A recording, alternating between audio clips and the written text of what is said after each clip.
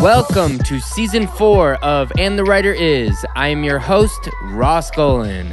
I've written with hundreds of artists and writers over the years, and my favorite part of each session is the first hour when we catch up about life, the industry, politics, composition, whatever. So this is a journey of learning why people write songs, how people write songs, and most importantly, who the people are who write the songs. I'm producing this with the great Joe London, Big Deal Music Publishing, and Mega House Music Management.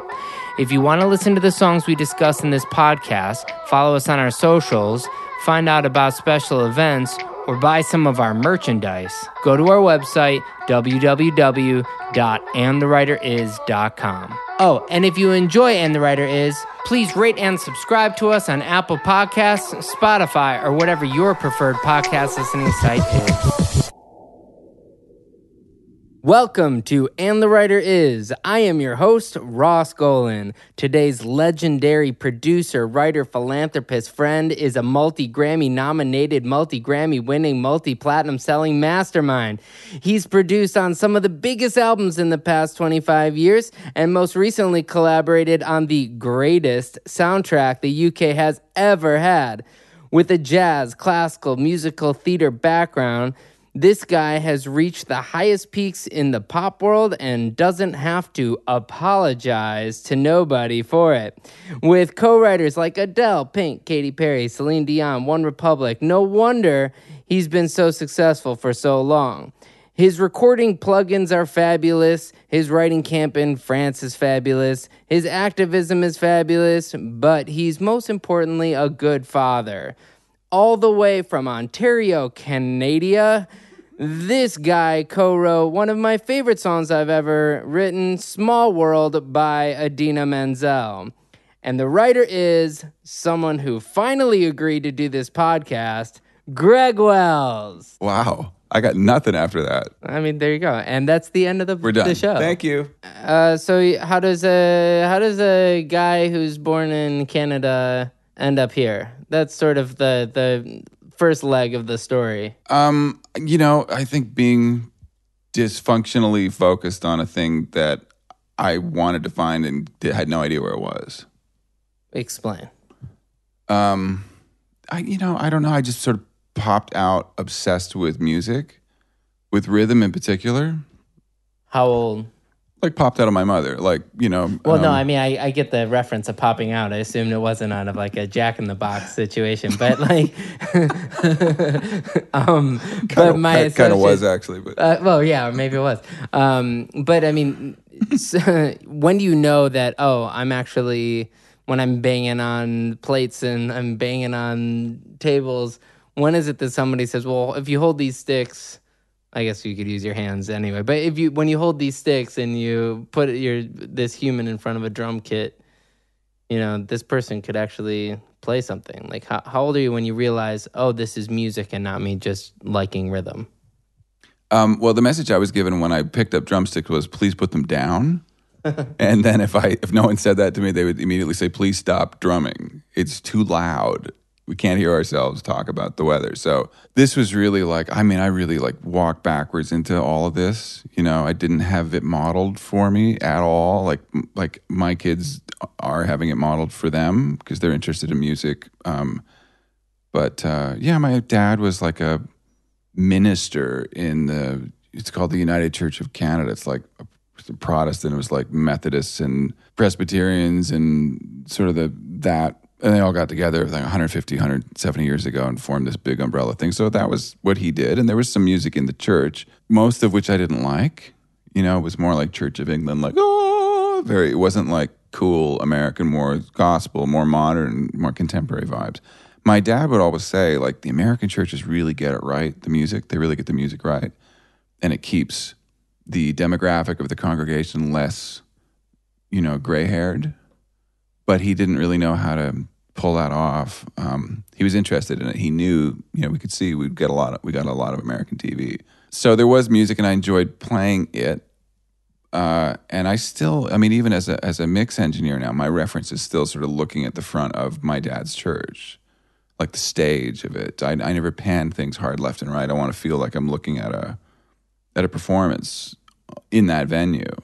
Interesting. So the not panning it far left and right, the idea that then you'd have it's as if somebody's speaking directly to you and that the whole band is much closer. I want to feel like I'm watching a really great performance. Huh. I mean, it's so hard, with speakers, like all we have is the sound. There's no visual. As a minister, did he sing? He was a pretty good singer. Yeah, he loved to sing. What about your mom? My mom loves music, but wasn't, I don't come really from a musical family. Sure. They liked singing. They would sing like hymns and like really, there was a lot of like 60s folk music that became religious. We had a few records by the Medical Mission Sisters, nuns playing acoustic guitars. And we just used to make my skin crawl musically. I mean, I'm no disrespect to them. It was not their fault. But for whatever reason, I wanted to hear like James Brown and the Jackson 5. And so when I did, this is kind of answering your question from a couple minutes ago, every so often on the 3 channels that we got in the 70s when I was a little boy in Peterborough, Ontario, there'd be some blast of like the Jackson 5 performing or Soul Train on Saturday afternoons, which I would watch. I would try to watch it every weekend.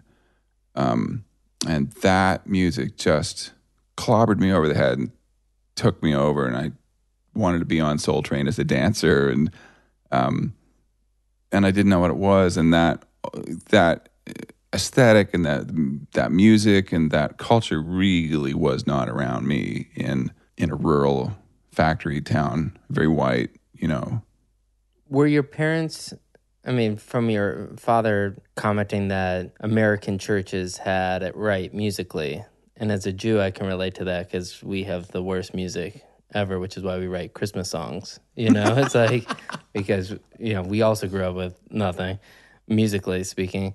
All the Jews ended up being pop writers, as you know that too. So yeah.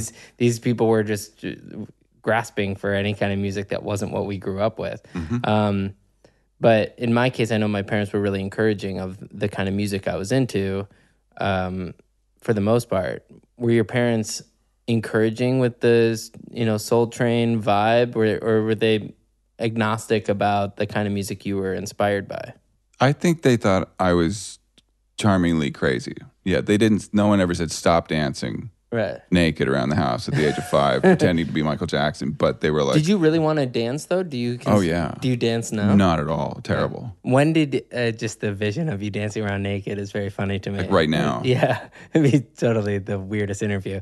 If you're like, wait, Snowball, let me show you. Well, no, don't. So when do you actually... see, this is a music teacher. Did you have music in schools? I mean, when is the switch from I like this to I'm gonna play? Well, we had an upright piano that my parents bought for $300. It was used when they bought it before I was born, and that was in our basement. So I would pound on that. That was like my first drum set, and then I started pounding away, like playing notes on it. Similar story to a lot of people that grew up with piano in the house. And at the age of, and my mom taught me like a bit of like reading kind of rudimentary stuff when I was in kindergarten, like 5, 6 years old. And then we heard about a really cool piano teacher in my hometown named Marjorie Engels. And I started studying with her when I was 7. And half the lesson, 15 minutes, was like Bach and Beethoven, and the other half was boogie woogie. And I think she recognized that I was a frustrated drummer who didn't have drums. But playing boogie woogie was like a nice entry point into jazz. It was also super rhythmic, and I loved that. And it kept me going to her, and then helped me get interested in the more classical end of things too, which I had no interest in as a 7-year-old. But by the time I was 9, I did, and then I was wound up. It looked like I was going to do that professionally, like be a concert pianist when I was 14, 15, and she started that whole path. When you're playing. And I was a below average at best piano player, so I wasn't wowing anybody when I was playing school. I would have to sing something.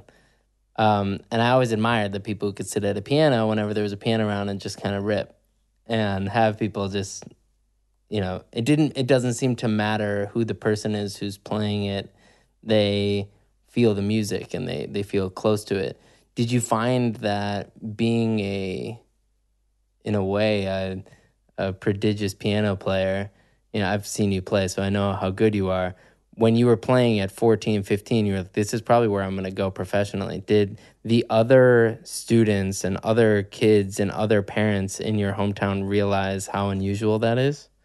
Were they enamored with your musicality the way I kind of envisioned these people to be? I'll never know. I definitely didn't.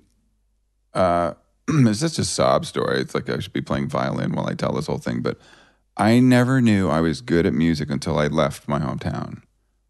No one ever said to me, I could be wrong, but I really don't remember anyone ever saying to me, oh, you're really good at this. You should maybe consider doing this for your career. When I went to Humber College, which is a college that has a great contemporary music program in Toronto, then I started getting that message. And I actually it sort of did my head, and I'm like, why was I never told this before? I knew I was obsessed with music, but they didn't know there was a profession either. I mean, one of the first people I signed as a publisher, I talked to their parents, and I said, "You're used to hearing this incredible voice in your house, so you think that other people have daughters that can sing like that. But I'm telling you that that's a world-class singer and writer in your household, and you're busy worrying about the wrong thing. You don't realize what you have because you think your child is like every other child. Your child isn't like every other child. I'm telling you that now, and but it took somebody from the outside saying that to somebody's parents. I remember walking in, I might start crying talking about this, but I remember walking into my dad's office at the church that he worked at. And there was a guy who I'm still friends with, actually just bought a Telecaster from him that is the guitar I learned how to play on because he would lend it to me all the time. And he was a musician, great singer, good guitar player, lovely dude. He was a school teacher. And he was a member of my dad's congregation at that church. And he was really supportive. Like I said, he'd lend me this beautiful Fender Tele all the time. And it's how I began to pick up guitar. And I walked in after Sunday service to my dad's office just to get my coat so we could go. And I walked into the two of them having a heated argument, which I'd never seen. I'd never seen, other than my own parents, I'd never seen grown-ups kind of voices raised. And I walked into this guy saying to my father, I can't believe you won't buy him drums. And then they saw me and they stopped and the conversation ended. But they were both pretty ramped up at that point. So I think I know what happened, that was a guy whose name is John Crawford, who still lives in Peterborough. And he had some objectivity like you did with that kid's parents, where he could tell my father, I don't think you get what's going on here. But that was really it. No one ever said it to me directly. When did you start composing? Very late. So because the reason why I was bad at practicing was because I just would naturally just say, instead of practicing, I might as well just write something, And the mindset of somebody who's playing the greatest compositions in history with whatever classical background you have, and jazz. I mean, at least when you're improvising jazz, you're writing. You don't realize you're writing. At least the improv part is supposedly never been heard before. It's an emotion. Oscar Peterson would say that writing and improvisation are the same thing. It's just writing is improvisation slowed down. Yeah, but then you have the luxury of making choices too. Yeah. When did you start composing? Were you doing that in college at all? I started a little bit in college, but I was really such a sort of a monkey, just because I play a bunch of different instruments, and I just was so excited to be around other musicians that wanted to play cool music. So I was just playing in every musical situation that I could have access to. And had never really thought about songwriting, and didn't really start songwriting until I was here in Los Angeles. And I wound up doing a lot of song demos for great older songwriters who didn't really play instruments. So, as a producer, somebody taught you how to record music too. So, I mean, sort of a jack of...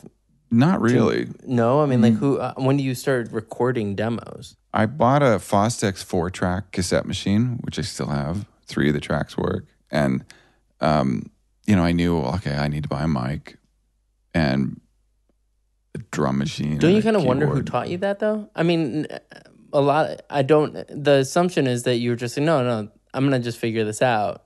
And you just kind of go to a music store or maybe you read on it, but it's not like you're surfing Google at that point. You're just figuring out, oh yeah, I'm going to get this recorder.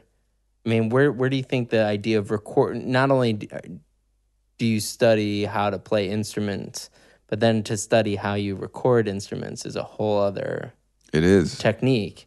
And it didn't come naturally to me at all, and it took me years to get even passably good at it.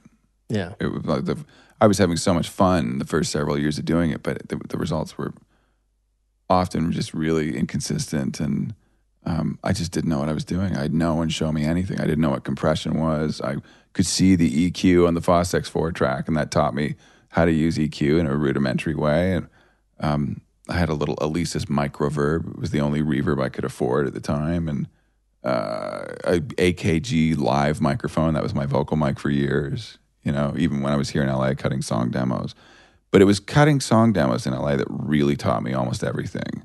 Well, you graduate from Hamburg, which is where? Toronto. And then you go from, at that point, you start realizing, oh yeah, I can do this. I want to be a musician. That's when you moved to LA? Being at Humber, at the time it was a 3-year program, and I did 2 years. And in the middle of that second year, I had a lunch with a really cool woman who unfortunately passed away a couple years ago. She was also from my hometown. She was at Humber as a jazz saxophonist, Kira Payne. And we were having lunch, and she said, have you ever heard of this thing called the Canada Council? I'm like, nope. She said it's a thing that was started by Justin Trudeau's father, Pierre Trudeau, who was the Prime Minister of Canada for most of the 70s and a bit of the 80s. He was an intellectual, he was a huge fan of the arts.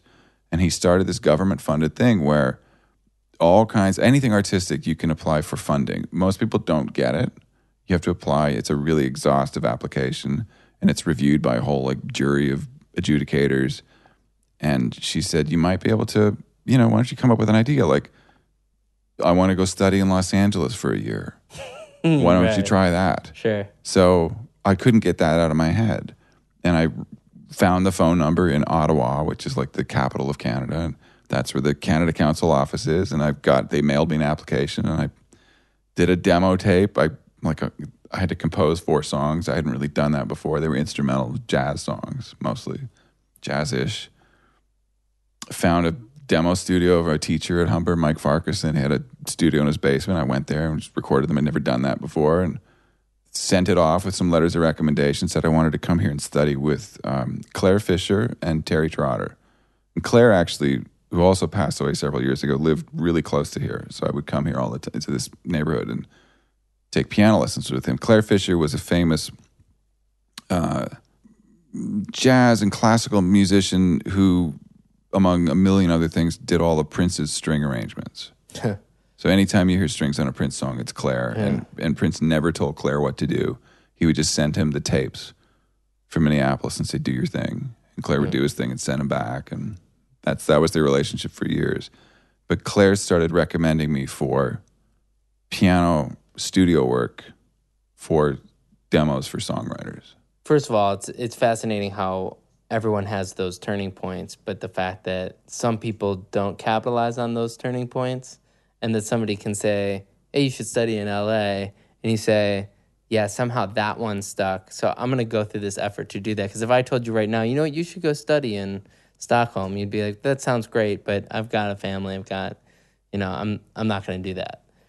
But just that it's the right time with the right advice, if you take it, that could be the whole story can change like that, So that's pretty amazing that you can pinpoint that moment, because that's a big moment. Did you end up playing on when you're starting to play piano on people's demos, did you play with anybody or on anything that kind of exploded on any sort of national stage? Or was it all kind of you're playing on demos and people are shopping those demos for deals? Or what were these demos for? The first session was a great singer and songwriter named David Lasley, who had some hits with Anita Baker at some point in, I guess, the 80s or early 90s. David has sung with James Taylor for decades. David and Arnold McCuller have been James's background singers forever. And David was this lovely, eccentric man who was just fantastic to work with. And I don't remember any of the songs that we played. It was so long ago. It was like 1990 when I moved here. But then he called me again, and I went back, and then I met some of his friends, and I wound up working for them. And I'm pretty sure some of those songs wound up, being placed. And then after a few years of doing that, I got recommended to producer-songwriter Rick Knowles. And lots of stuff that I did with Rick wound up, being on the radio and having a life. And watching Rick in particular was really informative, just in every way, because Rick is really a very talented songwriter.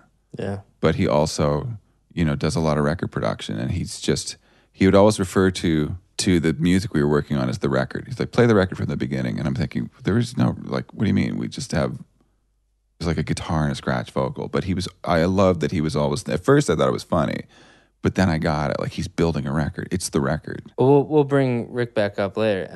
As a fellow musician in the community that really pushed for legislation and who helped get involved for the Music Modernization Act. Shout out to Rick, our friend in common. Yeah, he sure did. He did a lot of great work for the music community, so good on him.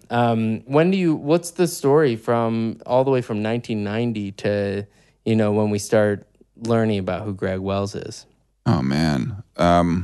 Just, again, this was like pre-internet, like we were talking about before the show, pre-cell phone. And I had no connections. I didn't know anybody. I'd never been to California. My family had never traveled here. We didn't know anybody at all. So I was really, other than Claire Fisher and Terry Trotter, the two lovely people I was studying piano with, I hadn't met anybody here other than my neighbors at my apartment in Van Nuys, on Magnolia Boulevard. Not too far from here. You know what it was? Do you remember The Recycler? Yeah, sure.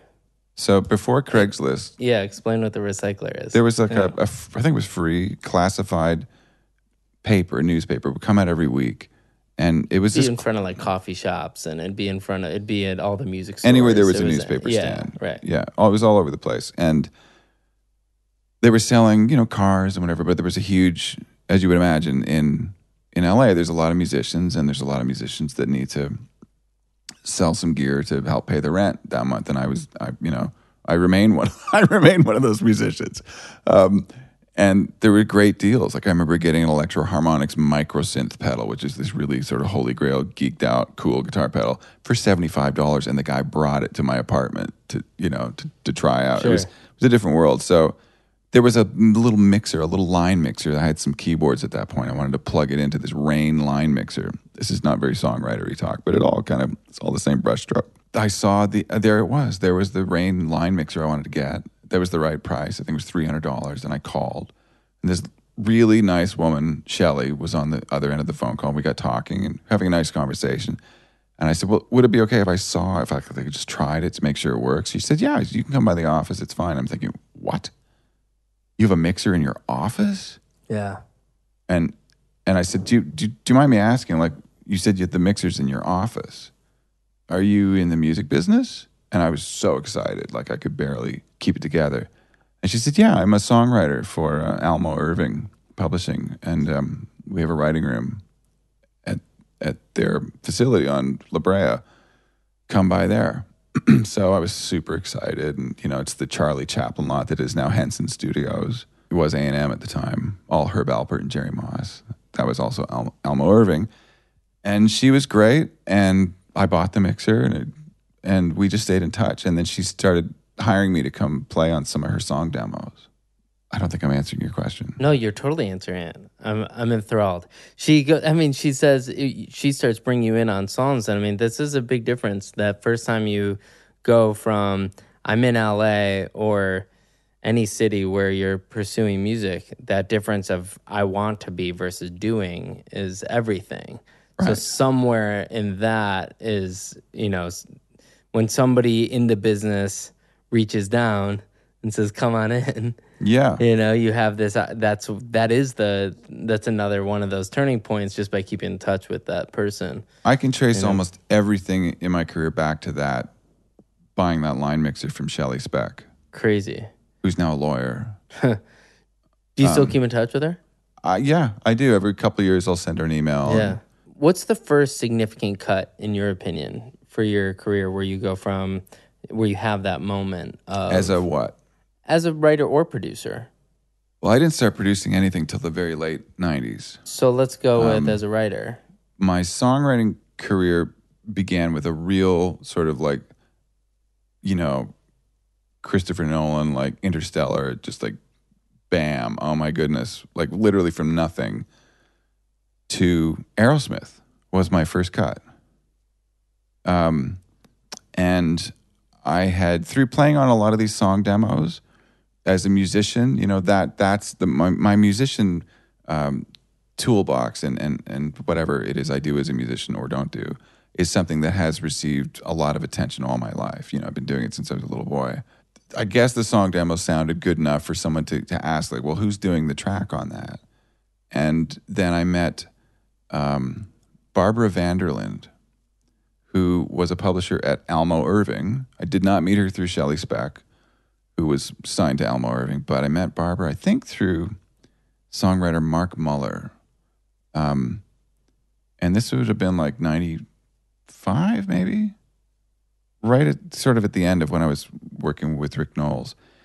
And Barbara said, okay, well, I get that are you interested in being a songwriter? And the answer was yes. And she said, well, I'm going to give you an assignment. I want you to do 3 different tracks. I want you to do one that's kind of like a Jagged Little Pill, like Alanis Morissette sort of vibe. I want you to do something else, something like Annie Lennox's solo record. Just do a few different things. Show me what you can do with tracks. So I did. And one of the tracks was actually me just getting a guitar sound on this little Zoom unit that I had, simulating guitar amps. And I was just playing a thing, just trying to get a sound. And then I realized the thing I'm playing was actually better than the song idea I thought I was going to do. I wound up doing that other song idea. But then I thought, I'm going to build a track around this thing that just appeared. So I did. And I think it was like 6 minutes long. I had no clue about song form. Really, like just total indulgent muso, not thinking about song structure at all. And I gave that to Barbara. I didn't hear anything for a few weeks. And she said, one of these things I really like. And she played it over the phone. I said, oh God, that was just an accident. She's like, well, it's my favorite one. I'm going to send it to a friend of mine. So a couple of weeks later, I found out that Mark Hudson, Sarah's father, was best friends with Steven Tyler of Aerosmith. Mark got that track probably on a cassette tape that was 6 minutes long. It could have been 13 minutes long, I don't remember, but it was way too long. And he chopped it up, put it into song form, edited the crap out of it. Just my stereo 2-track demo mix, and started writing what we would now call a top line over it. No one used that term then. And he was working on it, and he swears this is what happened. As he was working on it, Steven Tyler called him on the phone and heard the music playing in the background and said, what's that? And then it became an Aerosmith song. And Mark had to videotape me playing the guitar part to send to Joe Perry, because Joe, who's a great guitar player, couldn't quite get his head around how I was playing, because I sort of play guitar like a piano player. I have a weird way of doing it. I'm just self-taught. And there was one thing that was tripping him up, and I'm like, had to, Crazy. Send that to Joe Perry. And when I got the rough mix. Rock and Roll Hall of Famer Joe Perry, you're like, hey. It's totally absurd. Right, Absurd. Yeah. And all my self-hatred and self-doubt was just like on 10, go, what? This is all wrong. It's wrong. I shouldn't be doing this. But they did it, and it was produced by Glenn Ballard.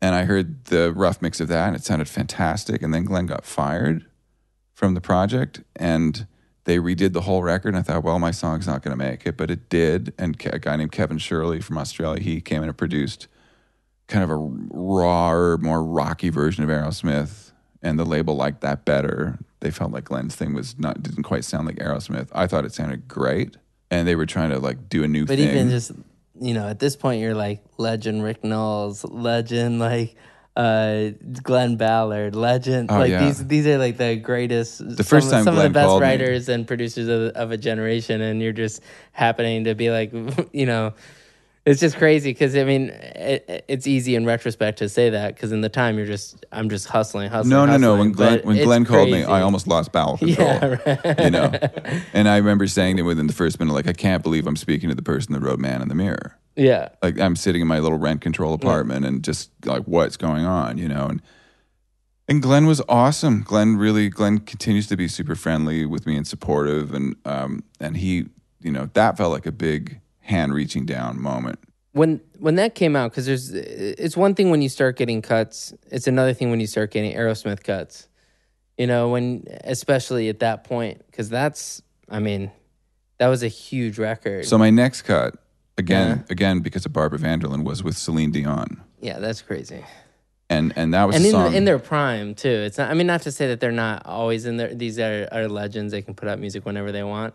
But this really is like both of their sweet spots. Yeah, you couldn't steal music yet. Or if you could, most people didn't quite know how to do it yet. No, you couldn't steal music at that point. Yeah, the best thing you can do is copy a tape, and then you have to send the tape to somebody, then they have to copy it one-on-one, and it takes too long, and it loses fidelity, and it's crap. Right. But the Celine Dion one, that's crazy. And what year is that? Well, it's all Mark Hudson. It's all his fault. So that's how we met, was through that ridiculously indulgent cassette tape that, thank God, he turned into a song. Yeah. And then he started asking me to come and work with him. And he taught me so much. And we were at that songwriting event in France at Miles Copeland's Castle when I was not running it. I was a baby, and everyone else there was far more established and usually much older than me. And I remember it was the first day of the second time I went to it. And Miles came up to Mark and said, who would you like to write with tomorrow? And Carole King was there. And we were all just kind of talking. Mark just pointed to me and Carole. I said, these two. And I was like, again, bowel control became an issue. And I was just like, what is happening? So the next day we were sitting in a room, and I'd never met Carole before. And I'd worked with Mark probably for about a year at this point. And he said, okay, so I'm very involved in Aerosmith's new record, and they need a power ballad. I think we're the team to write it. And we were all just like, okay, that's great. So to be fair, I really watched Carole and Mark write this song. Like I was 25 years old, I think, maybe 25, 26. And every 10 or 15 minutes, I would sort of chime in and go, are you sure you should say fuck there? I don't know if you can say that on the podcast, but are you sure you should curse? Like, should it be, or we're like, what about that one chord you played 5 minutes ago instead of, I would just sort of interject as a very shy, very, unproven, quiet, anemic looking kid in the corner of the room, watching these two veterans, who have really strong pitching arms, just like throw these 100-mile-an-hour speedballs. And we wrote a song called The Reason that was for Aerosmith. And Steven Tyler loved it. The rest of the band didn't connect with it. And the song just sort of was dying on the vine, and we played it for everybody, and everyone passed on it. And again, Barbara Vanderland, kick-ass Barbara Vanderland, played it for engineer Umberto Gatica, who was David Foster's engineer for years. They had a meeting, and she just thought, I'm going to play this for him just to see. And he flipped out, and he said, who should sing this? Celine Dion should sing this. And it's kind of like a rocky... Who sang the demo? Did Carole? Carole did. Yeah. Carole. I think that's part of the reason Aerosmith had trouble with embracing the song, because I remember at some point I heard from someone in the band said something to the effect that we can't sing a Carole King song, we're Aerosmith. And it clearly was designed for them. That's so interesting. Considering that they've cut Diane Warren songs. That was later. Yeah, right. Yeah, and that's their biggest song, actually. Right. So, these are all nice problems. And I remember Barbara called me and she said, Umberto Gatica is going to go play this for Celine. And I said, Celine's never going to sing this song. There's a line in it. It was very Steven Tyler. In the middle of the night, I'm going down because I adore you. I want to floor you. Yeah. Like, Celine's not going to sing that lyric. She did, and it was the same album that had the Titanic theme on it. It's her biggest album. And people don't if they've never been around her recording, they don't realize that she's funny, she's strong, she's a badass. She's not just this person who sings songs. She's the person who runs the session in all the positive ways, and everyone around her loves being around her. She's maybe the best reputation of any of the quote divas. She just has this ability to make everybody love her, and she is no joke. I mean, she is a strong human, and if she wants to cut that song and that lyric, she's cutting that song and that lyric, and that's really cool. I mean, that's a crazy album. I mean, to be on, it was probably nuts. 20 million albums worldwide. It was thing. Way over 30. Yeah, that's it was insane. Crazy. And that, crazy. For you at that point, that goes from, I imagine, it's hard to explain, not to jump forward to mechanical royalties and stuff, but at 9.1 cents per song, that's, and 30 million albums sold, that's $910,000 in mechanical royalties alone per songwriter, versus now a hit song, on mechanical royalties, you're splitting $30,000 on streaming. It's not even in the same ballpark. But I imagine when you have that, and just following, look, the Aerosmith still probably sold 5-10 million albums worldwide. You probably ended up having enough at that point to be, to have a nicer apartment. So, like I said a while back, my songwriting career began with a real start, Yeah. And then it was years of total inactivity. Yeah. I could not get arrested. I couldn't, I had no cuts. I kept trying. I was writing all the time. I wound up signing with Barbara Vanderland at Rondor. It became Elma Irving. I think I'm correct about that. They changed their name to Rondor. And I was with her for 4 years, and I learned tons and met some incredible songwriters. And Barbara was hugely supportive. And I'm sure it's all my fault, but it took me a long time to realize that really, really good is just not good enough. Mm-hmm. I didn't know that. I was so excited to get to work with, people with careers that were talented, that knew a lot more than me. And because I don't like being the best player on the team. I like the opposite. Yeah. And, but I think I had not developed kind of a strong enough focus on how good a song has to be just to sort of show up on people's radar. There's a book I've been reading. It's literally next to my bed right now that I'm reading right now called Good to Great. And it's about it's a 15-year-old business book, but it's something that songwriters and any entrepreneur can use. But essentially it discusses the great companies, how they go. You think of as Chrysler with Lee Iacocca as a great company, but in reality, it actually it spiked and then it dropped, and it was all ego, and it was not necessarily these companies who progressively build over time and can max out the market. All this stuff that seems not relatable to what we're talking about, except for the fact that the through line, behind the companies that are like economically great are ones where the bar is set at a certain level, and in the company, the culture is about doing your very best and doing it for the team. And like you said, not be the smartest person in the room. Try to hire people who are really great and let them do their thing.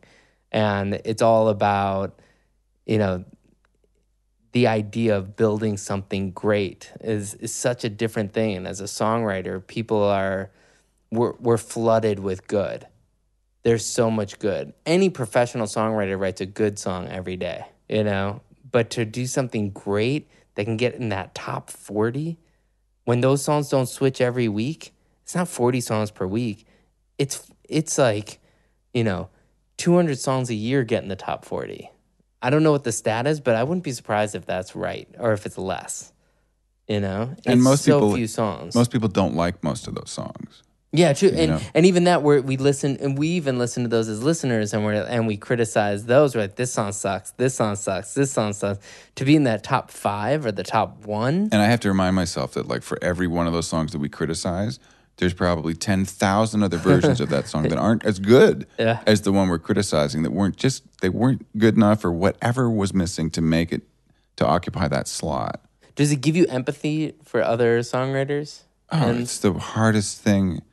People think that our careers as songwriters is like, we're just like, we've won the lottery.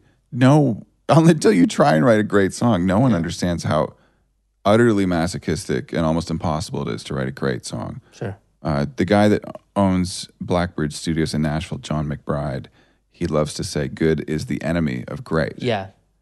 Which I don't think is originally his quote. No, it's from that book. It's from the book, right? Yeah, that's the first chapter. Good is the enemy of great. Good is the enemy of great. That's right. And I think to really feel that in your bones, you have to jump into the cold, deep end of that pool and try to write a song. And empathy's everything. Empathy is enormously helpful to me in the studio. I think empathy is the thing that separates the brilliant businesses today from the non-brilliant ones. Empathy for your customer, for what, like, when I was making Greatest Showman, I didn't make the movie. When I was helping make the music, producing and mixing the music for that thing, I kept trying to play with linear time and imagine that I'd bought a ticket, that I was sitting in the theater, in the audience, watching the finished film, because I got to work to picture with that thing, and thinking, okay, what do I want to feel? What do I wish? Because I'm always analyzing in real time when I'm listening to a record or watching a movie, like, well, they could have, why didn't they do that? Or that was great, or, trying to be an audience member. Yeah. I think that's how Rick Rubin produces records. If you start writing with respect for the listener, and to understand that that person's an expert at listening to music, and not try to dumb down your music to feel like the person who's listening to my music is probably stupid, that's the first way your song's not going to work. But if you go and you actually respect your listener, and you start giving them an experience where they're actually entertained, then I think you have a shot. There's got to be some sort of understanding of how someone listens to music to know how you write it. So, but let's go back to some of the story. Like you said, you had trouble sort of, you go from Celine Dion, then you have this kind of lull. You have some songs that come out, but it's really, I feel like the first like big single to be associated with was Apologize. Is that right? Or am I missing something before that? I produced Jesse McCartney's Beautiful Soul. Okay. And that was the number one song around the world. I think that was my first number one as a young producer. That was like early 2000s. Okay. And I mixed that one as well. Do you care whether you write it or not? No. The only thing I care about is if I really, really, really click with the music. Right. That's it. I don't really rate myself as a songwriter. I mean, I love doing it with the right people and on the right thing. And like, for instance, when you and I have written together, it's like, that's as good as it gets for me. Especially the first time we wrote, and then we got Small World out of that. That's one of the best songs I've ever been a part of. Your vocal on the demo of that is just one of the most moving. I cry every time I hear it. If it was always like that, I'd quit being a record producer and I'd songwrite every day. But I'm a multi-headed beast, ugly, very ugly beast.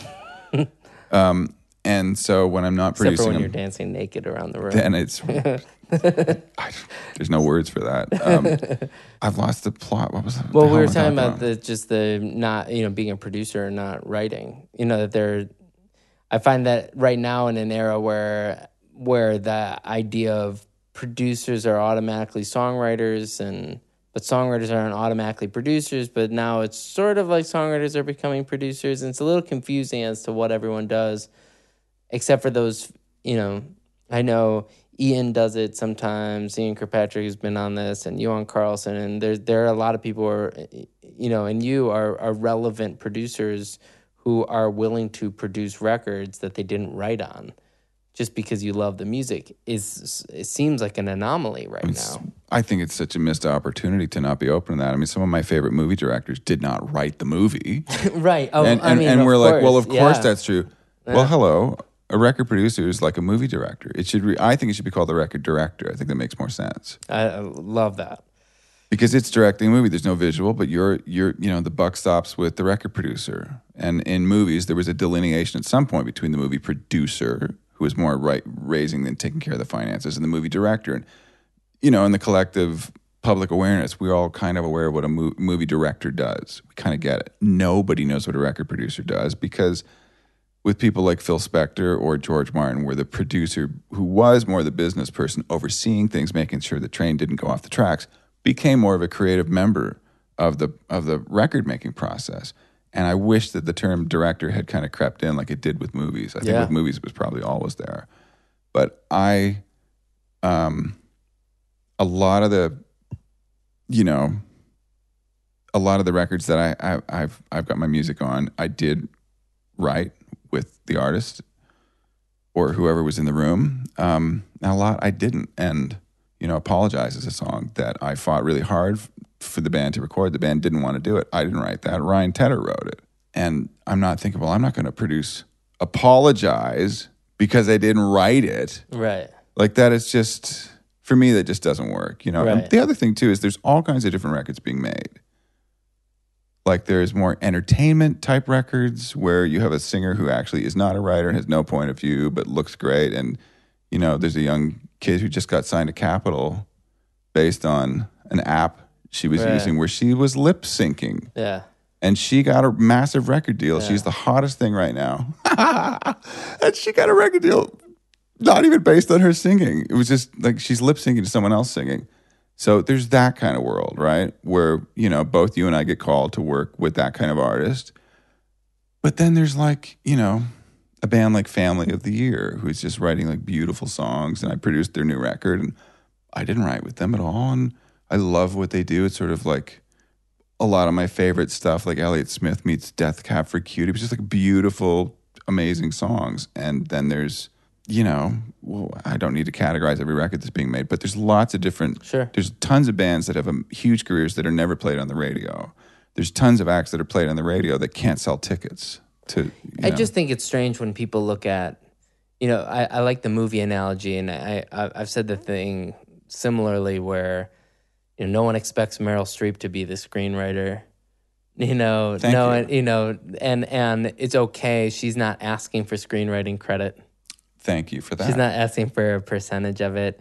It's not like... Yeah, her goons are not calling up... Right, and you never have Rupert Murdoch and going, no, she needs, script, like, story doctor credit. And, I mean, it's just... Yeah, and you have... It's same thing where my friends... A lot of my friends are in production for film and TV because, well, we live in LA, and that's what people do.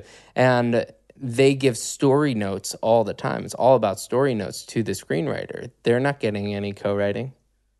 Just because they go and, if I give, every time I give a note to one of my writers, if I went and started taking publishing, I would be some of the previous producers who did that. And I don't want to do that. I think that's not the spirit of what we're trying to do. Mm-hmm. If everyone is, what I like is that you keep giving credit where credit's due. And that takes a lot of, there's a humility that comes with being able to say, I didn't do the following things. They did this. But what I did was this. And to be very clear about everybody's contribution to a song, to make it, and in the theater world and in the film world, it's so clear what everyone does. And it's a more professional environment. I mean, I'm sure people in the film and TV world might laugh when they hear me say that, but... I have a show that's opening in New York, right? And we were going over the contracts, and the contracts in theater are 100 years old with legal precedent, older than what we deal with. Most of our contracts are from essentially 1945 on, like big band era. Then you get into like really the 50s and you get Elvis, and it starts to move towards actually moving units where we have to have protection against shellac records breaking in transport. So most of our contracts and our legal precedent is 60 years old. But there's been professional theater in the United States since, Lincoln was shot at a professional show. So they had contracts at that time with the theater, the cast, the actors, the costume designers, all that stuff. So there's 100 more years of legal precedent in that world. Moving pictures is only 100 years old, for commercial ability. So you're talking about these are really young businesses, and it's easy for us to think, well, that's just the way it is. But 60 years ago, that's what we're talking about for the record business. 100 years ago is what we're talking about for publishing. 40 years longer than recording, really. I mean, there's recording, but as far as mass marketing, where they're selling, bobbleheads and lunchboxes, it's 40 years older. But it's just interesting. I think the way we define our business is still really young, and we're still trying to figure out how to define it. And on some levels, much as I hate when I use the word, like, I'm a top liner. It's like, I'm a songwriter. I play instruments. I write melodies. I write lyrics. I'm a songwriter. But the delineation of saying I'm a top liner makes it very clear for when people are putting sessions together. Yeah. And I kind of respect that. As I've gotten older, as much as I get annoyed with the limitations of that, I think there's some clarity with, this guy primarily does lyrics and melodies. Mm-hmm. So let's not put 6 of those top liners in a room. If you put 3 songwriters in a room, you might get the 3 top liners and nothing gets done, But you end up with, you produce Apologize, and really over those next few years, you Apologize, especially the remix of it, and then having, 3 years later being a part of the Adele album and Teenage Dream for Katy Perry. It kind of is just a trifecta in a matter of 3 years of sort of 3 of the biggest kind of projects you could be a part of. Does that change as somebody who's sort of trained as a jazz, as you said, jazz-ish musician at times, classical, you're a producer. How does it change when all of a sudden you're now you're like, for real, a pop producer? Like, I don't think people must have been coming to you for those, that young artist signed on Capitol. All of a sudden, all the pop projects must have come to you. It must have changed how people view you, whether or not you change as a person. I mean, I can imagine if you're selling in an era where people aren't selling albums, and you look at those 3 and you're still like, well, that's 25 million, that's another 10 million, and that's another 10 million. It's like you're still selling all these albums, but they're super, like, and they're the definition of, well, I think, popular music. I mean, I know I can't fully speak for Katy, but I know that Katy Perry, when we met, was really into the fact that I had produced Rufus Wainwright. Mm-hmm. And Katy really came from more of that Hotel Cafe, Ingrid Michaelson, Josh Radin, like, singer-songwriter thing, and that's what she was doing when we met. She was doing some more than that, but it was more rooted in that kind of just, she'd go on stage with an acoustic guitar and play a gig, just her, which she can still very much do. I think she still has a moment in her set where she does that. So I was definitely an outsider. I wasn't just viewed as an outsider in the pop world. I really was one. I'd worked with, like, Rufus Wainwright and the Deftones, or OTEP, like a female-fronted death metal band. Those are the records that I was very proudly making. And I remember Cara Diaguardi calling me, going, "Can you come? There's this new girl, Ashley Simpson." And I'd be like, "Sorry, I'm on a 7-month OTEP record. I can't do it," And I'm really happy that Cara met John Shanks, and that they wound up doing a lot of that work that Cara, I think, was initially speaking to me about, which I couldn't do because I was, stuck on producing long records that I'm still, to this day, super proud of and still friends with those artists. But it wasn't until that. So I met a bunch of people in 2005. I met Katy. I met Ryan Tedder. I met a guy named Marshall Altman, Yeah. who Marshall, I think, is the reason that I met Ryan and Katy. I had dinner with him about a year ago in Nashville. He was a big door opener for me. He put me into the office of Tim Devine, who used to run West Coast Columbia, and Tim put me in the room with those people. I'm very thankful to Marshall, and I remind him all the time when I see him, like, that really was a career changer. But I was so sort of in the eye of whatever my little tiny hurricane was that I like hearing you talk about it that way. I've never ever thought about it that way before. I really haven't.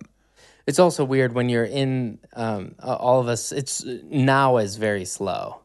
It's really easy for me to say in those 3 years and call out essentially 4 songs that can define those 3 years in a lot of ways, in a really positive way. But when you're in it and you're waiting 6 months for this song to come out and you're on mix number 17 and it looks like it's going to not make the album, now sucks. But it's really easy to look back and be like, oh yeah, I sold 25 million albums in 3 years on these projects that I chose. You know what? I'm gonna produce this one because who would not produce Apologize? And here's Adele who had Chasing Pavements, but really nothing after that. You know, this was the first album after Chasing Pavements as a single, and then it goes from being like, oh yeah, I'll work on that, to it selling 25 million and being number one on the charts for 18 months or something like that. And then, you know, Teenage Dream sets the record for most number one singles by a female.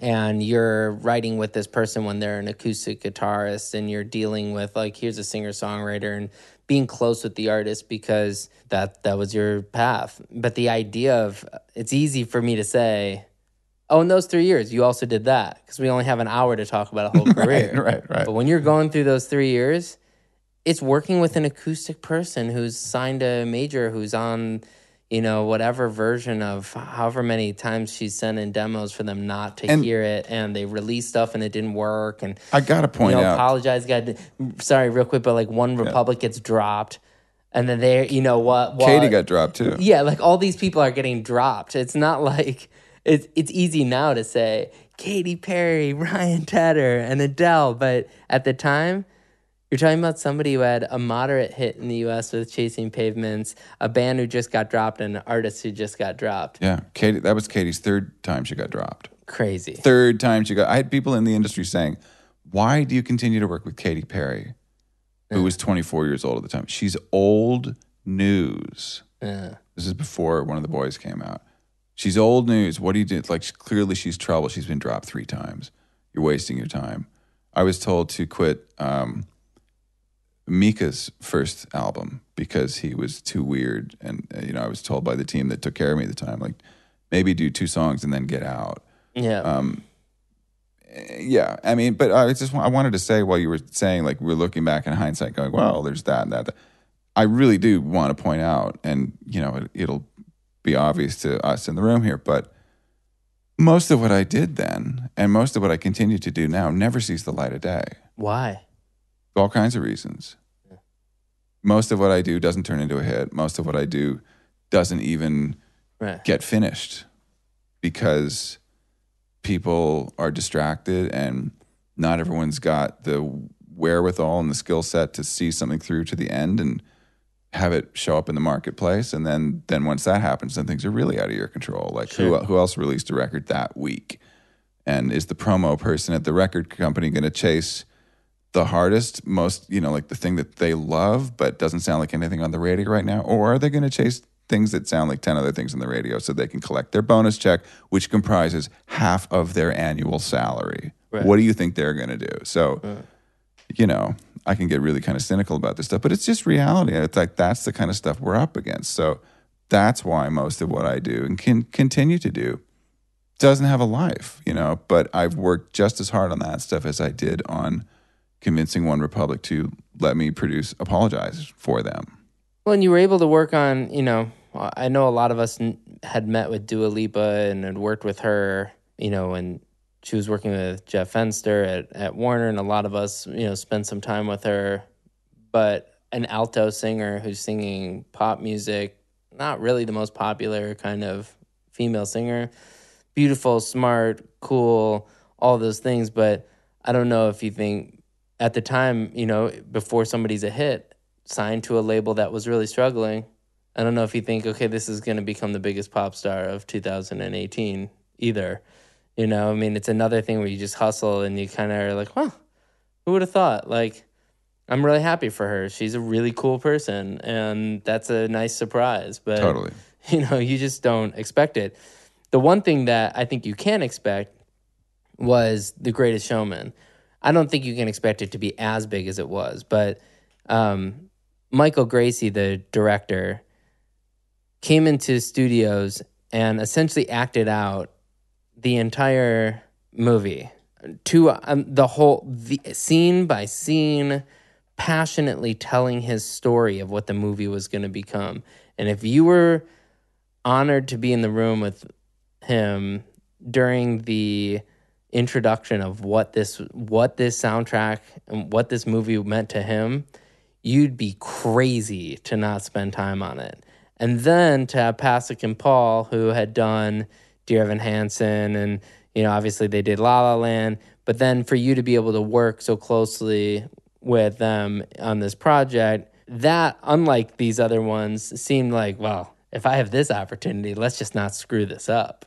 Or maybe I'm biased because I saw the process of it and was so enamored with those people, but that seemed like the opportunity, of one of those opportunities that in the end of your career, you're going to look back and say, yeah, I'm so happy was in the room for Michael, You're right. The meeting with Michael was he is just so incredibly infectious and kind of winning in his passion.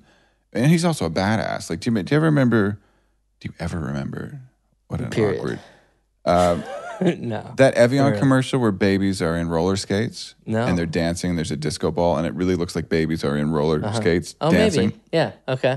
That's one of Michael's early commercials. Oh, where? And it really looks, and this was a long time ago, but it was just, no one could believe what we were seeing. He's a visual genius. Yeah.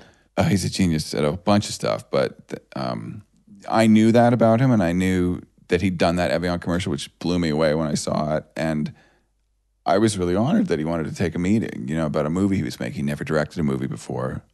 And you're right, the meeting was just so incredible, and it was contagious.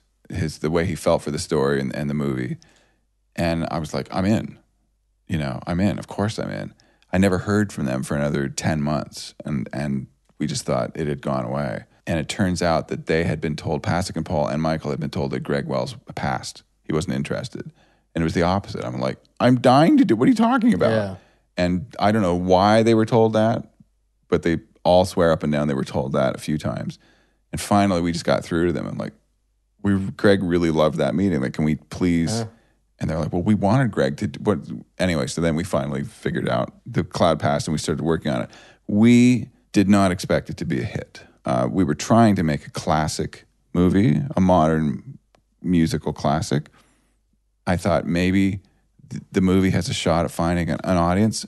And I remember saying to my manager at the time, who asked me what points should we ask for in the soundtrack, because I had to share with other producers that had been hired and then let go throughout the process of making the movie. What should we ask for? And I said, Andy, it doesn't matter what we ask for, because no one's going to buy the soundtrack from a family movie about a circus. It's just this soundtrack is great, and I'm really proud of it. And I busted my butt on it for over half a year, but I don't think it's going to get noticed. It's the biggest album of 2018. Yeah. Not just in this country, but around the world. Yeah. Like dwarfing sales by anybody else. And I honestly was like, I think it's going to flop. It's cool to see that, to see that as being as big of a success as it was, and to continue with sort of the Alex Lacamoire train, to have Hamilton also be super successful, for that to be so successful shows still that there are people willing to listen to stories, and they're willing to listen to albums that are made to be albums. And if you give people singles, they'll listen to singles. You give them a compilation of singles, they'll listen to the singles they want to hear. If you give them a story, they might just listen from front to finish in the way that albums are supposed to be made. As content. Not just a collection of records, but as a concept. I know it's a soundtrack, but It's a story. It's a story. Everything we do is storytelling. Yeah. And they just had the Yeah. the commitment and the cojones to go, we're going to tell this story over the course of a 2-hour, $100 million movie, and we're going to spend 4 years writing the music and, dive off the cliff at this. Like, what is it? Is it our frontal lobe? Like, why do we need to know stories? Why are we such suckers for great stories? But we need to understand what our own story is. Sure. Why we're here. What does this all mean? I don't think wolves are walking around the forest asking the same questions, or, worms or sharks, but we, for whatever reason, have this more narcissistic gene gumbo, and we will always be suckers for a great story. So, the music business, I could be wrong with this, but I feel like they hate the Greatest Showman soundtrack because it's not cool. It's not sexy. It hardly ever gets mentioned in the press. But but in the UK, it's everything. No? It feels like that. Or maybe it's just the stats. I just took a bunch of meetings in London a few months ago, and in every one of those meetings, no one knew I was the producer of that soundtrack. It would come up and they'd be like, oh, and the whole tone in the room would change, It's not, because it's not a cool record, which is also part of the reason I thought it wouldn't connect with the marketplace. I just thought this is such a unique, specific thing. And I've never worried about being cool. I think being cool is actually like going the opposite way, like just doing something that's so kind of, it just is what it is, Like when I saw you perform your musical, whether it's like, it's just such strong content that it obliterates all those sort of insecure concerns of like, well, is this a fashionable, trendy thing that we can like turn into? None of that matters. Dear Evan Hansen's same kind of vibe for me when I see that. Just like the storytelling is just so incredible. It's book so of that. immersive. That's the best book of a musical I've seen in so long. Of it just came out, right? No, not like the actual like story of it. The Stephen Levinson's story of that. It's like when you see a room full of 1,500 people crying, a unanimous group cry is the weirdest thing you can experience in a show. So real quick, I just want you to talk about. I know that you've been involved in trying to. You've taken over the camp in France at Miles Copeland's, castle, and you've been involved in creating music schools in Los Angeles. And I just want you to talk a little bit about, sort of what you see as the future of music in the world, and why you're putting so much effort into that. And, also to, in the same sort of breath, thank you for helping get some of these major names on the Music Modernization Act stuff. I know we needed the help, and you were there to help out, and that was super appreciated, because sometimes it felt like, swimming alone in the ocean. It was nice, and there were other people there who were like, oh, here's a buoy. Well, that's a funny thing about human nature. Human nature is such a quizzical thing, like to watch you stick your neck out as far as you did and go up against these companies. When you see somebody doing that, then the instinct is to raise your hand and go, oh, I want to help with that. But it's so rare to find someone who will start that race and be that goose in front of the long triangle of geese flying through the, Yeah. It's tough. People don't get how scary that is, and lonely, and lack of support and all of it. It's terrifying, but you felt so compelled to take that stuff on, and well done, by the Thanks. way, and look what happened. Crazy. I mean, the results speak for themselves. It's incredible. Step one. I mean, this will be a Big really huge step, but it's about correcting that 60-year part of, if we're talking about 1948 as a law to keep us from essentially unionizing and determining how we get paid for radio play, and if we're going to talk about a 1909 law for us, that we just took head on with the MMA. Mm-hmm. These are not the oldest laws on the books somehow, but no one's going to tell me how I'm going to get paid in the year 2127 which is 109 years from now, and no one's going to tell my great grandkids how they're going to get paid.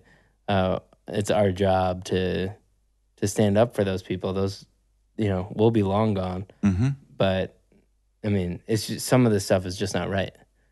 And I think our nature as creative people, and I'm just speaking for myself, is like, I'm inherently flaky with money. I don't know what my bank balance is. I only know when I'm out of money. That's the one balance that I resonate with. Right. When it's zero, Right. Which, by the way, just happened to me last week. What? It did. Oh. Like, it was almost zero. Because the way that I get paid as a record producer is, and I had 8 projects that had not paid me over the last year. Some of it was over a year ago. Just waiting for. So I'm not, I'm like working on whatever I'm working on. I've got 5 children, and my outgoing remains the same every month, and it's a big outgoing just to keep the plates spinning in the air.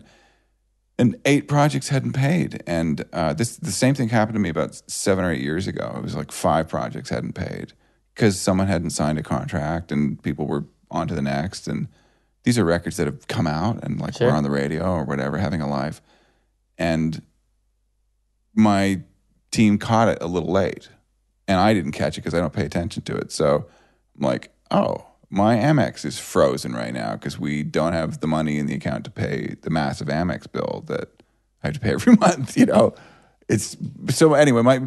I don't mind to distract with all that, but like it's tough being a creative person in the weird, circuitous ways that we do get paid because there's so many different income streams. It's not like you work for a company, you get one check every 2 weeks. Right. There's so many different paths that money shows up from, especially when you're a songwriter, and I'm also producing records, and as a musician, I make royalties on neighboring rights in Europe and other countries in the world, and you got to keep track of that stuff. So we are sitting ducks. I am a sitting duck for people that want to rip me off. It wouldn't be that hard, And I think that's why the music business has such a well-deserved bad rap, because people like us, although you seem to be more kind of clued into the business aspect of things, I don't have that neuron really firing in my brain. I wish I did. It's quite a feeble one if I have it. It's easy to stay focused on creative stuff and sort of like miss, whoops, I should have covered that, or I should have. I think it's not that. It's the fact that I know that we're struggling having even music in schools in a basic sense, but entertainment is, in comparison to other countries, our best export. We're not even competing with other countries, really. So if we're not teaching, if our job in school is to teach how to survive the Industrial Revolution by doing math and science all the time, and we ignore the fact that entertainment is such a massive export for us, why, when you're doing theater class, would you not teach that? And this is my sister's job at a high school in Chicago right now. She made this job partly because she lived here. Why aren't you teaching these kids? No, there's a whole world of theater and film, and for music. Why, while you're studying music school, why don't they say in your music class, in your jazz band, say, by the way, here's some things that you can do. I mean, I remember my jazz teacher in high school giving me Kind of Blue and saying, write lyrics to this if you're going to be the singer of this. So, oh, okay, I can do that. And like listening to the melody, Wow. And writing top line. I didn't know what I was doing, but I'm sure Mr. Brame didn't know about top lining, but had he said, this is what you are now a top liner at 14, and I'm learning to write songs that I'm writing by myself at home anyway, to understand, oh, that's interesting. That's what my profession is going to be. I mean, part of the music school should be the music industry. So that way, even if you don't have to sit there counting your checks or your bank account. You don't have to look. It's not that. It's just understanding the basics in what a point is and why you fight for that point. We had this situation, not to go on like a tangent, but somebody wanted an extra of whatever percentage of one of my writer's songs. And it's one of my writers, so I'm going to fight super hard to say, hell no. If it's me, I don't mind saying, well, we'll negotiate. But the answer is just no. You're not taking my writer's assets. It's how they get paid, you know? And if you're going to represent writers or artists, you have to be the front line of that war. And writers are just so easily stepped on because we need releases and all that stuff. But if you don't set the boundary, then they will march right through your line. They will just go in and they'll start taking more and they'll take more. And it's like, it's time for our industry to sort of advance our line forward. And that's sort of where I feel like we're moving, is to explain, like, this is what we're up against. We're up against billion-dollar companies who say they don't need us until we pull the rug out from under them. Say, okay, well, let's see you battle this letter that Paul McCartney and Katy and all these people are signing. You know? Let's go. Let's see what happens in the press here. We are really smart, yet really dumb animals. You know, we're easily fooled by very simple devices. Like people that smile all the time. To me, at this point, that's like a red flag for That's me. really funny. You know, that's a red flag. Like, dude, something's going on here where it feels slightly predatory, you know? Making music is a very intimate experience. We have we're in a room. There's 3 of us sitting in this room. It's like there are people that can do that in a writing situation or recording situation, but their aim is to take over everyone else's career that's in this room and steal from them. It's really dark, but there's a book called Art of War, which I have not read. Yeah. But Art of War says, make friends with your enemies and do all this, stuff that whoever wrote that book understands what I'm talking about far better than I ever will, with like the weird hiccups in our brain that feel like, oh, this is comfortable. This is the people that are stealing from creative people in the music business. They just innately understand that. They get that people like me are kind of like, oh, you're a friendly person. This is a respectful environment. We're not going to screw each other over. We're bizarre animals. It's so weird to not get the penny drop that when you treat somebody else badly or disrespectfully, it affects you. Yep. You're throwing, you're polluting your own backyard. Yeah. We're going to go to this next segment where I'm going to list 5 things. You're just going to tell me the first thing that comes off the top of your head. This could be scary. Mm-hmm. Okay. We're going to start with the castle in France.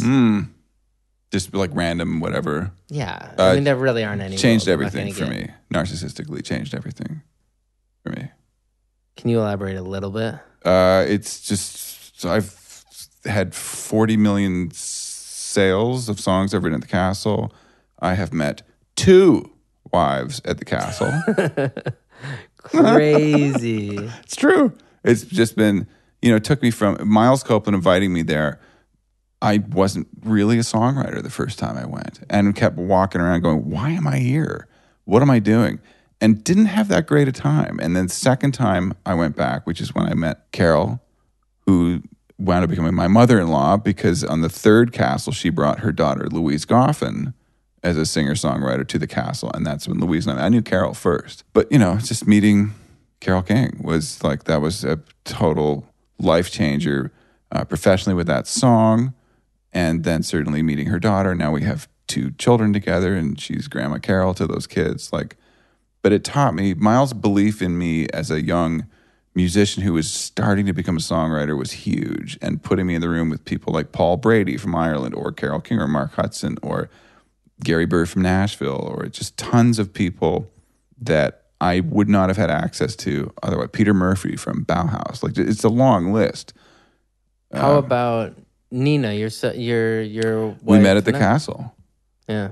We actually met 10 years ago at my studio for a 4-hour writing session. Oh, nice.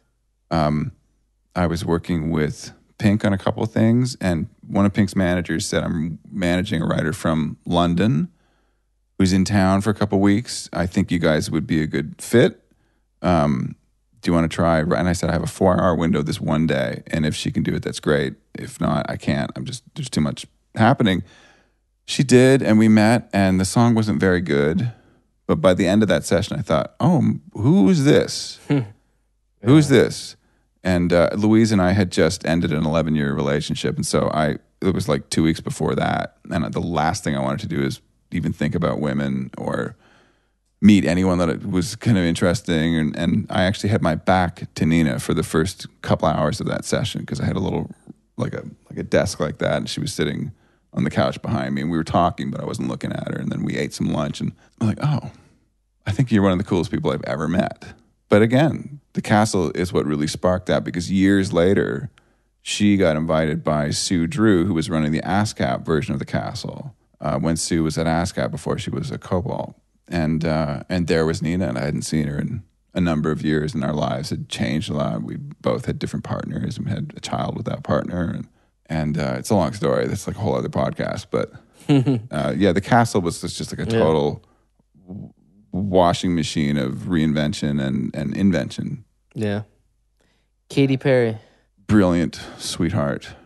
One of the best songwriters I've ever written with. Everyone thinks she's handed a script. That is such BS. She drives. Yeah, how you were describing Celine earlier, Katy's very similar. She tells people like me, people like Max, she tells the producers what she wants the sounds to be, what the drums sound should be, what they shouldn't be, a lot of what they shouldn't be, tells the record company what the first single is, tells her management who's directing the video. She drives, and she was like that on the first album we were making together.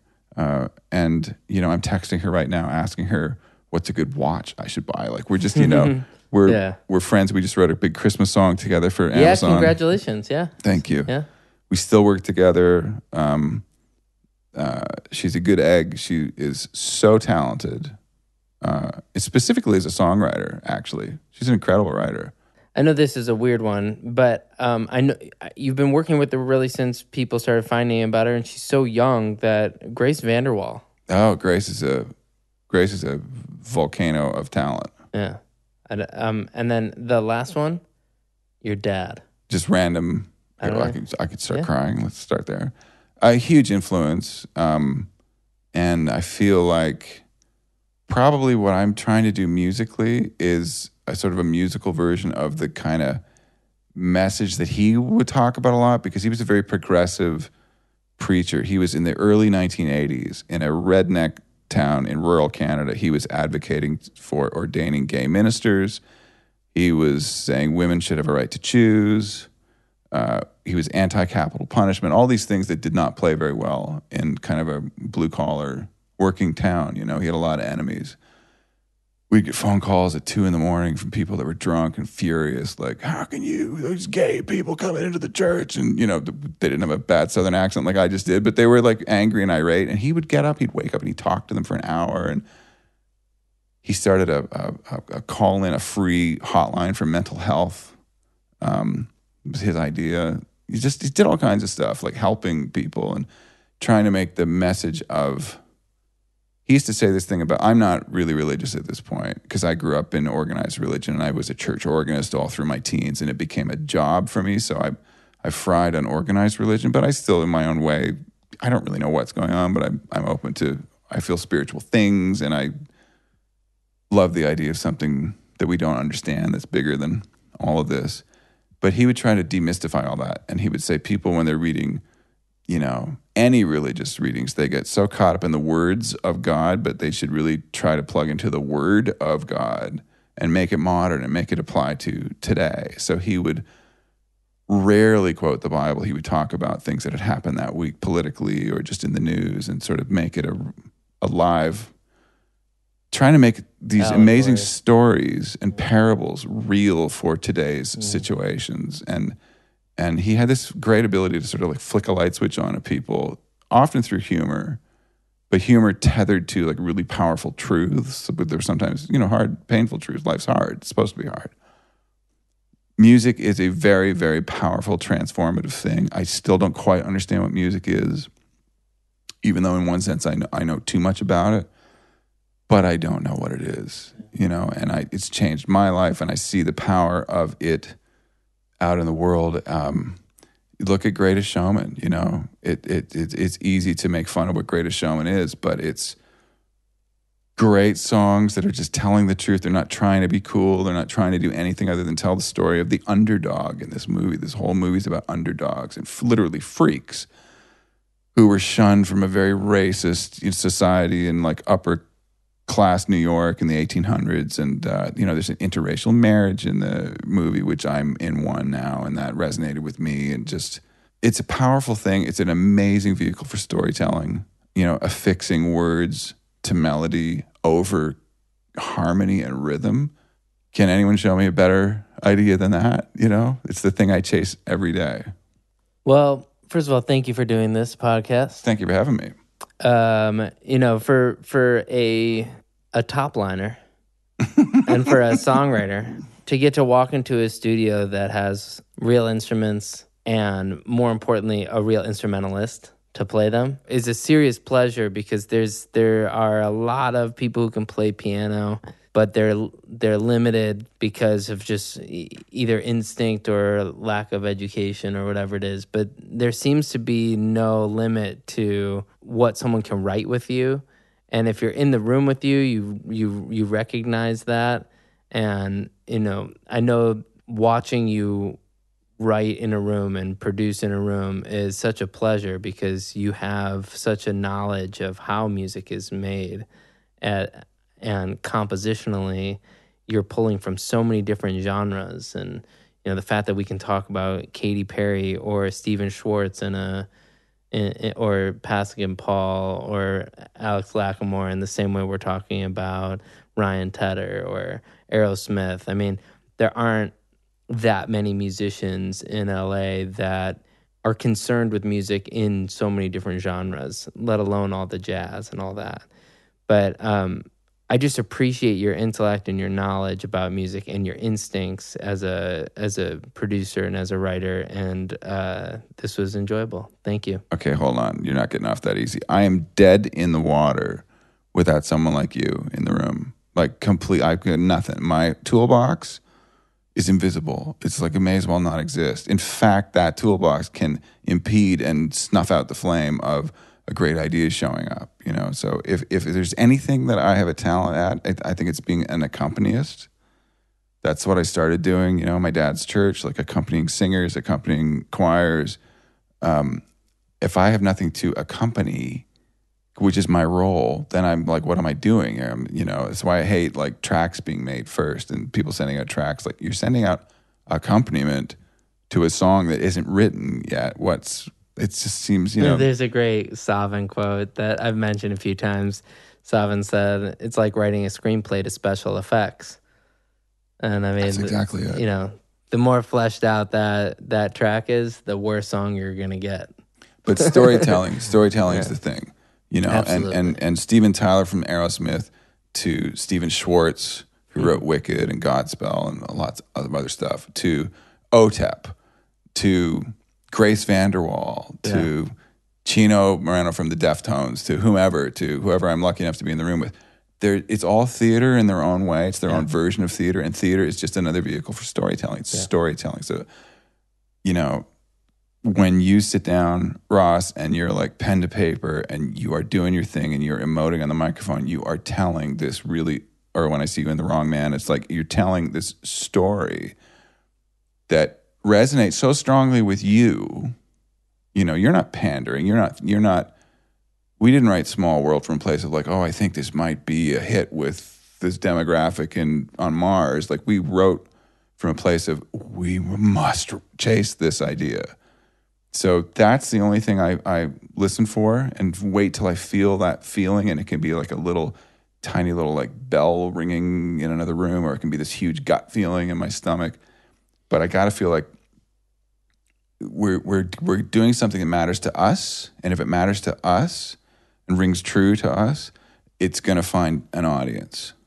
Sorry, I'm making a whole bunch of points right now, but I'm just saying that it's really generous and makes me all awkward, nervous to hear you say these nice things about me. But I'm telling you, my skill set doesn't exist unless I get to, collaborate with a really brilliant storyteller. And then it's apparent to me what I can do to help that story move along.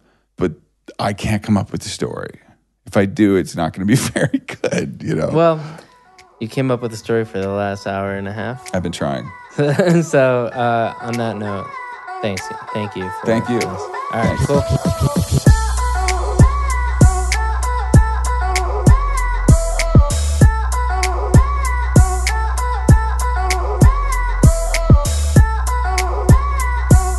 Thanks for listening to this episode of And the Writer Is. If you want to hear music from this songwriter I just interviewed, be sure to check out our Spotify playlist or visit our website at andthewriteris.com.